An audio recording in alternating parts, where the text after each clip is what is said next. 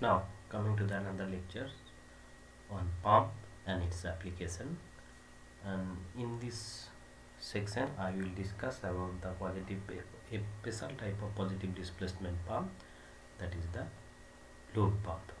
So before going the details of the lobe pump, so again I display in the classification of pump in very details. So today I will discuss about the two red mark pump, gear pump and lobe pump, and basically we compare between the lobe pump and gear pump, what will be the difference and what will be the similarity of these two type pump. These two pump are positive displacement constant delivery pump. Now I am coming to the again the classification of positive displacement pump. One is rotary pump, another is reciprocating pump. In under the rotary pump, gear pump, lobe pump, sliding vane pump, screw pump are present. In case of reciprocating pump, piston pump, diaphragm pump and plunger pump. So this slide is old, but some modification is here in every pump. So rotary pump, this is a positive displacement pump which has periodically rotating action. What will be the gear pump? Gear pump comprises two gears in a casing with very small radial end clearance. Generally it is used in lubrication system. So gear pump is consists with two gears and it is used in lubrication system. And lobe pump. Lobe pump comprises lobes. So instead of gear, here there is a lobe, and the action of lobe same as gear in gear pump. So it's basically play the role of the gear, and generally it is used in paper and pulp industry. Now then come to the sliding vane pump, and it comprises number of vanes in a circular array in a barrel. And in the screw pump, screw type barrel is used with housing, can create high pressure uniform delivery used to transfer lubricant. So gear pump and screw pump are used for lubrication purpose, and according to their requirement we use, according to their provision we use gear pump, screw pump, lobe pump and sliding vane pump. Now both are the positive displacement rotary pump. Now coming to the positive displacement pump, various type of positive displacement pump and their presentation is here, how they looks like. This is all other cross sectional view of gear pump, lobe pump, vane pump and screw pump. So vane pump and screw pump differs from gear pump and lobe pump. Gear pump and lobe pump both are look like similar, and the operating principle more or less same. In case of vane pump, the vane action is the main things. In case of vane pump, action of the vane, and screw pump, the thread of the screw in a barrel is the one of the key element in case of screw pump. So now I am coming to the lobe pump. Today's topic is basically the lobe pump. So what is the lobe pump? So in this figure we see two pump, gear pump and lobe pump. The construction features are basically same, and the fluid comes due to the rotation of the gear or lobe. So these are the similarities between the lobe pump and vane pump, lobe pump and gear pump, not vane pump. Sorry, I am very sorry. So lobe pump. What is lobe pump? A lobe pump is a rotary type positive displacement self priming pump. So it is a positive displacement self priming. Self priming means it's not required any type of priming operation before start. The operation or working principle of the lobe pump is similar to the external gear pump. Obviously this is similar to the external gear pump, not internal gear pump. The lobe pump are always making clearance from the casing or housing. So always there will be some micron level clearance between the case and rotating lobe.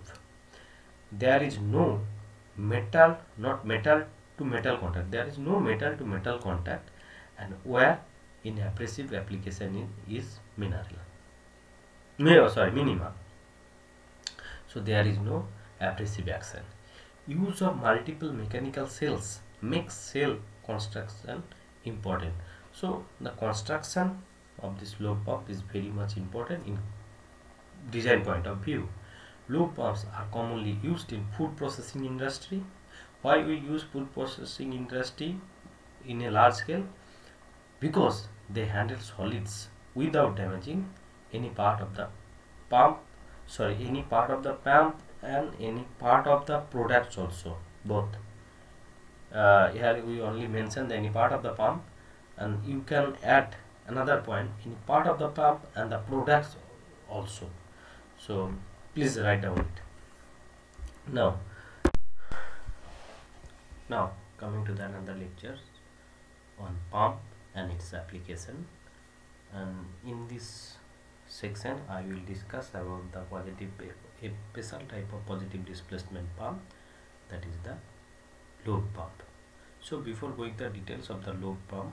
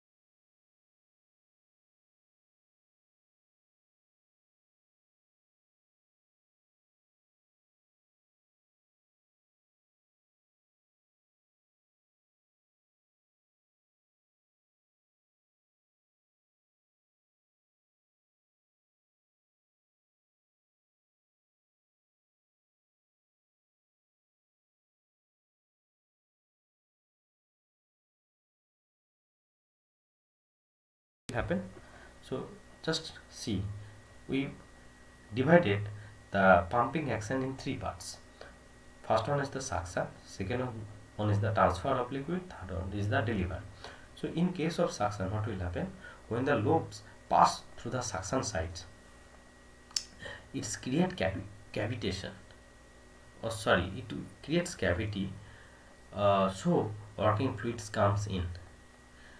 So it creates a cavity, and due to the cavity the pressures inside the chamber is minimum, becomes less than the atmospheric pressure, so the fluid can easily comes to the casing.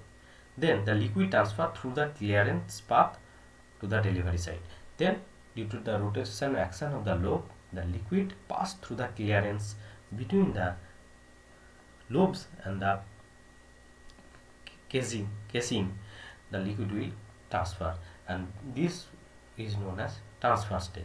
Then the third stage of the pumping process are delivery. So this liquid is go towards the delivery side by the action of the rotating force and due to the action of the thrust. So this is the main three stage, and these three stage of the pumping process are known as suction stage, transfer stage, and delivery stage. So this is the actually how the fluid comes to the suction side and it will transfer to the from the delivery side through the clearance. Now come to the advantage of the lobe pump. Basically this is rotary type lobe pump and application of the lobe pump. This is not only rotary, this is the lobe pump, not only rotary pump. It is the one type of rotary pump, but you can say that advantage of rotary lobe pump, so it will be better. So as the lobe pump has the capability to handle solids without damaging the products, so it can handle the solid soldier, so easily used in food processing industry or food application. It can pump the large particles in size than any other positive displacement pump. So the clearance is much more than the gear pump, so it can handle the large particles in size than any other positive displacement pump. Low viscosity fluid also dry very easily, so slag type things also dry by this pump. No metal to metal contact throughout its operation, so there is no metal to metal contact throughout its operation, so there is no chance of wear and tear. So this is the one of the major advantage of lobe pump. Now where we apply this lobe pump, what is the application field of the lobe pump? The main application where the rotary types lobe pump are used, they are food application industry. Basically this is the industrial application pump, polymer industry, soap industry, dyes, pen industries. So this is the basically advantage and application of the lobe type pump. So this is the all about the lobe pipe pump. So I have a request to you, please comparing the gear pump and lobe pump, you make a comparison between these two. What will be the similarities, what will be the difficulties, what will be the application zone of these two type of pumps. So you can visualize your understanding about these two types of pump and what will be the difference between these two types of pump, what will be the similarity between these two types of pump, so where you want to use it. So this is just priming. Actually this is the igniting your engineering sense, or it can develop your knowledge about the pump. And now this is all about the lobe pump and gear pump. In the next class I will discuss about the vane pump and screw type pump. So to this, thank you very much for your attention.